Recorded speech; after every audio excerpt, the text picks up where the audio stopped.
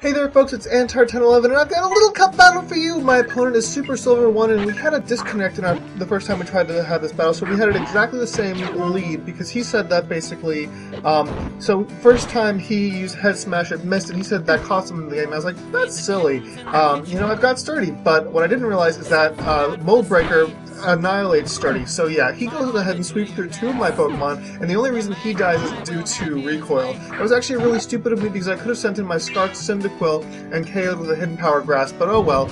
Anyway, did not realize that this was his Zorua, so even though I do get my Reflect up, thinking that he was going to explode, yeah, no, that just didn't happen. So anyway, he goes ahead and U-turns out as I switch in my, my own, Zorua, as he goes ahead and sends out his real Pineco. I go for the Nasty Plot, and I'm just hoping that if this guy's going to explode on 1 HP that I can survive thanks to that Reflect. He goes ahead and actually sets up Stealth Rocks, realizing that he probably can't KO, although Zorua is pretty frail even though mine is actually running an EVO Light set now. He goes ahead and sends out a Cyndaquil here, goes for the Eruption, and I'm like, well crap, I don't think I have anyone who can take an Eruption.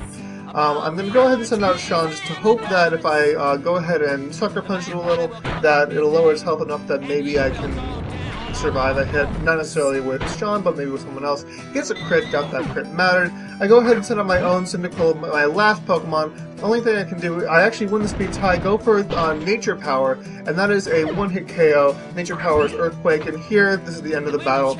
Earthquake isn't going to do anything to this Fungus, and he's going to put me to sleep with Spore, and I'm like, well, crap.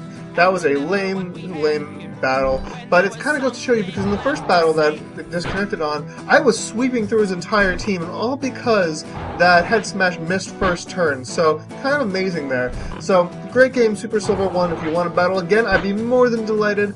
Comment, rate, subscribe, and challenge, folks.